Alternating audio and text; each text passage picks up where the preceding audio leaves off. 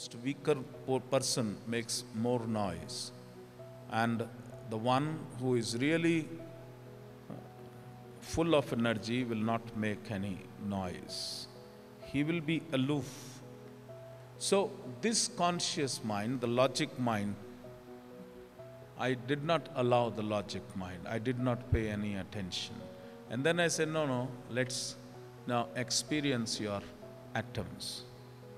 And you thought, Baba is not taking us anywhere inside. He's only talking about the physical body. But you do not know, I took you very deep into your subconscious mind. And that is what you must have experienced. Because if you are in a conscious mind, you cannot sit, relax for 1.5 hours or 1 hour. Every meditation was more than 1 hour. And everyone was in bliss. Why? Because I took you quietly into your subconscious mind. That is the second level of consciousness.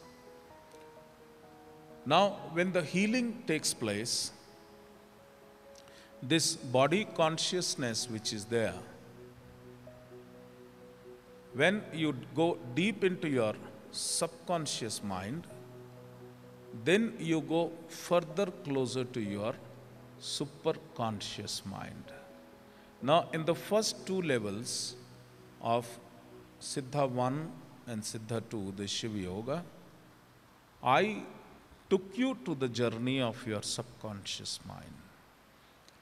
And healing will only occur if we enter into the subconscious mind, because all the psychic impressions, these knots of psychic impression, the root of every disease, the root of every problem is stuck in the subconscious mind.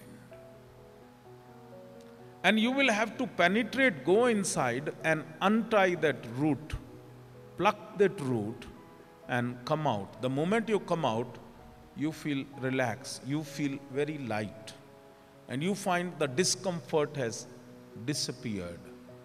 The healing has already taken place.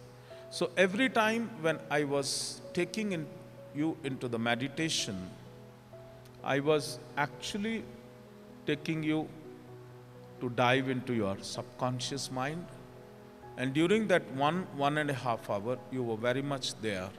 And that is the time the Sanjeevani Shakti was working very vigorously, and it was cleansing all those negative garbage of impressions which one person was collecting in his subconscious mind. And once it is out, the physical problem is out.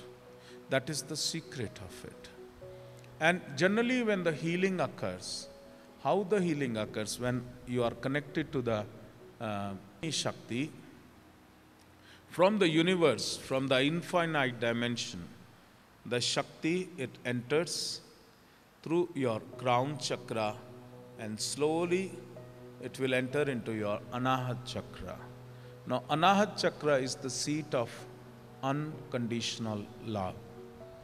Unconditional love.